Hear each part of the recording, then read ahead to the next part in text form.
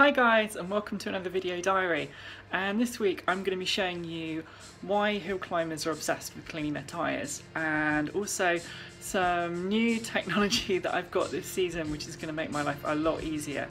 And now the first thing is, if you've ever been to a hill climb, you will notice that all the drivers and teams obsessively clean the tyres between every run.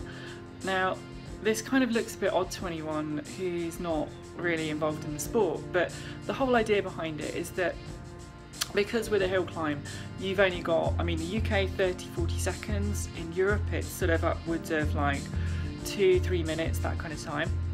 Because you've got such a short time on the track, the tyres need to be working in their absolute optimum from the moment that you leave the line. So on a circuit it's not quite so critical because you're going to do lap after lap after lap.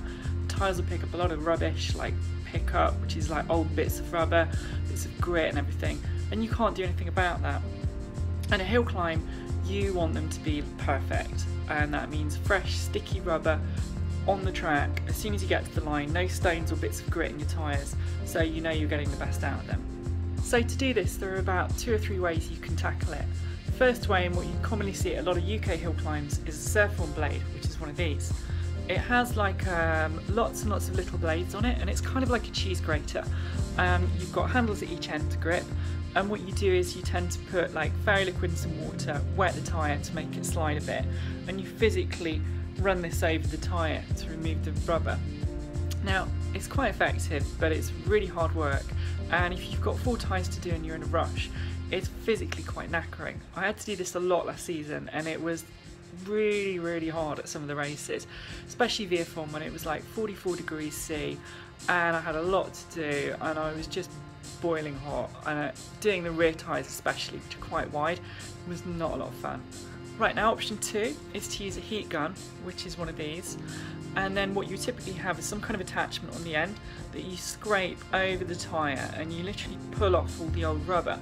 Now this works really well, but there are 2 problems with it. One, if you don't have mains electric, the heat gun runs off about 1500-2000 watt, so you need a massive generator or like a really good one, and a Honda generator is like £1,000, it's quite a lot of money to spend. If you don't have mains electric you can't run it because it's just not kicking out enough heat. The other problem with that is that because you're putting the tyre through a heat cycle, you're effectively drying the tyre out a little bit every time you use it.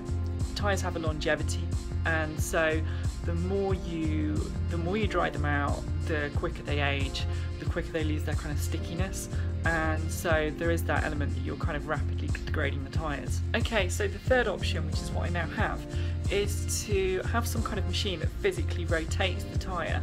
You can then use the surf-on blade, but you're not actually physically having to do anything other than hold the blade on the surface of the tyre as it rotates. This removes the old rubber and makes life really easy. Now I've copied the design of this machine off 2 of my friends, Paul Buckingham and Colin Lemaitre from Guernsey, who kindly showed me how to build one. The best way to do it is you get a cement mixer motor which has got a lot of torque but doesn't need a lot of current to run it, and you take the motor and gearbox and bolt it to a bracket and then make like a boss that matches up to the hub of the wheel. So what you end up with is something that's fairly compact, run off a fairly humble generator like the one I've got, which isn't very good and was very cheap off eBay, and you've then got something that's going to make your life very easy. Some of you might have seen the video I put on my Facebook page a few weeks ago of this, and I might seem disproportionately excited about it, but you just can't kind of fully grasp how much time and effort it can take to clean your tyres at a race meeting. And to speed that whole process up and make it less physically demanding just means I've got more time to relax, eat, do other things like sit and watch my onboard video, focus on each run, make pace notes, and ultimately make me go quicker as a driver. So for me it's a pretty critical piece of equipment. I hope you guys found that interesting. I'm going to be making another video on the test day that I do, and also got an update coming onto the website, like a blog update, so keep an eye on that, and I'll see you all soon.